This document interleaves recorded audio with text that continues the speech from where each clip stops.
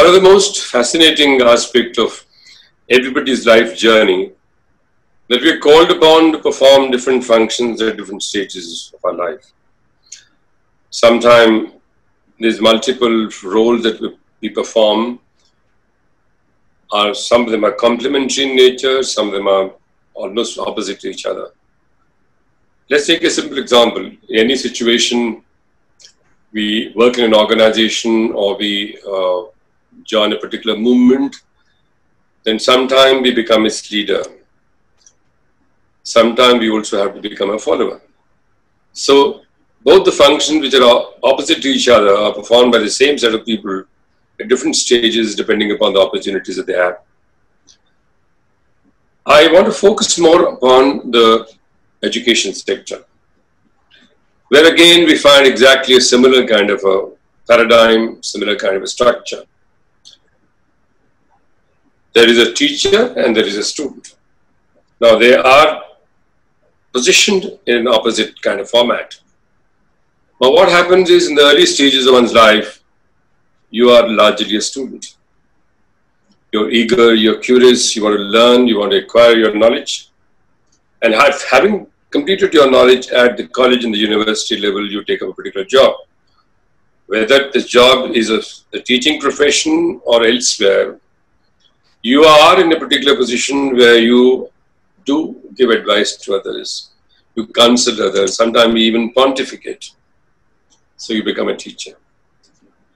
But one thing which is extremely essential to understand, that you may be a teacher to different set of people, maybe a guru, counselor to different set of people. But when it comes specifically to the education sector, if you are in the teaching profession, it's extremely important to remember that you spend a major part of your career in the teaching profession, but you don't cease to be a student. You don't have the option to not to keep on updating your own knowledge. I think that's the most important part which distinguishes a teacher in a teaching profession in the education space and people who have pretensions of being a teacher in other professions. The reason why the teacher in the present context has to continue to upgrade his or her own knowledge is simply on account of the fact that education, like several other factors, is extremely dynamic in nature. There are changes happening almost overnight, and it's much more true now than ever before. 25, 30 years ago, situation very different. People were largely looking at the didactic form of teaching, rote learning, etc., examination systems, competitive examination, getting marks and getting to universities and things.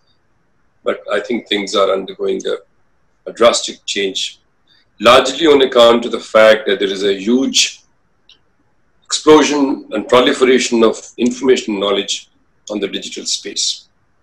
There are a lot of unforeseen situations that occur, including the one through which all of us are passing currently. Disruptions caused by a pandemic of a COVID-19, where apart from several other factors, education sector has also been very, very adversely affected. But the teachers and the teaching profession who have continued to learn different skills have not faced any major challenge in terms of continuing despite this unprecedented disruption. That's the kind of a strength of teaching profession, and that's the relevance of a continuous training program and continuously keeping themselves updated with major developments that are happening. There are numerous changes that are happening at the global level in pedagogical space, in content changes, in issues like the curriculum alignment, in issues like teachers today really not merely has to teach, he or she has to understand the child psychology. So there are several areas which have now become extremely pertinent, unlike what used to happen in the past. You must have understand development psychology. You should understand how do you manage your class, what kind of visual connect that you make with your with the students.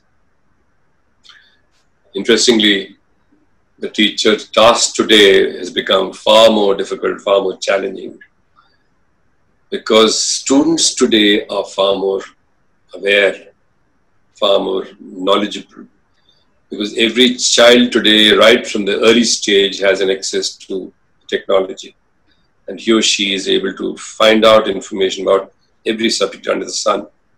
So teacher really has to raise her level of knowledge several notches above, not merely in trying to share the information from the book, but also explain the concepts, create concept clarity. So therefore, it's very, very important that the entire teaching community at all levels stays completely tuned to the latest trends and keeps on adding to her or his knowledge. Now, the knowledge accretion or knowledge acquisitions or knowledge raising the bar can happen by multiple ways. It could be done through the structured, organized manner. It can even happen in a very informal kind of a setting. For example, a teacher, when he or she teaches a classroom, there's a constant learning happening, because today there's, as I mentioned earlier, a lot of information can be exchanged today. The teacher also learns from the peer group. They also today are exposed to several kind of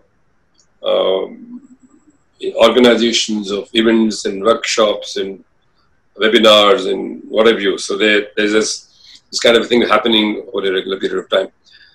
But that informal training program has its own limitation.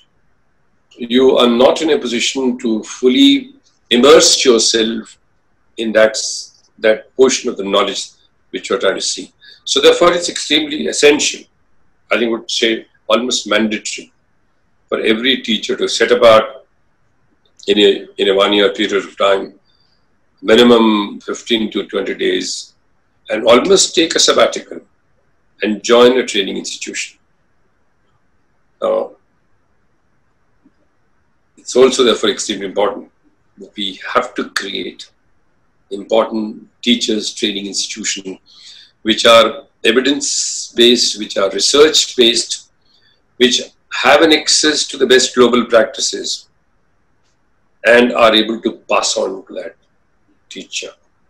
Now, in turn, if our teacher is well-versed, if teacher is more accomplished, the student community will benefit. It's axiomatic to say that you will be able to give to somebody only what you have. You can't do anything. You can't give them something which you don't possess. So we need to therefore fill up, create more opportunities for a teacher to upgrade his or her learning. And as I said, learning in a very structured manner. That's where the importance of organized training institutions comes in, whether it's done through government organizations or whether done through private sector. And I think private sector also needs to play an extremely important part, because a huge number of schools today which have set up a tremendous amount of, give an example of excellent track record performance, academic performance, are now into trying to set up these training academies for a purposeful, structured, organized training program for the teachers so that they remain fully aware. Lifelong learning is the message, and it may or may not happen in other professions, but certainly for a teaching profession, lifelong learning through all sources is absolutely mandatory. So I think let's all resolve that if we really want to raise the level of our children's knowledge, sense of responsibility, make them responsible citizens so that they're able to contribute effectively to the overall growth.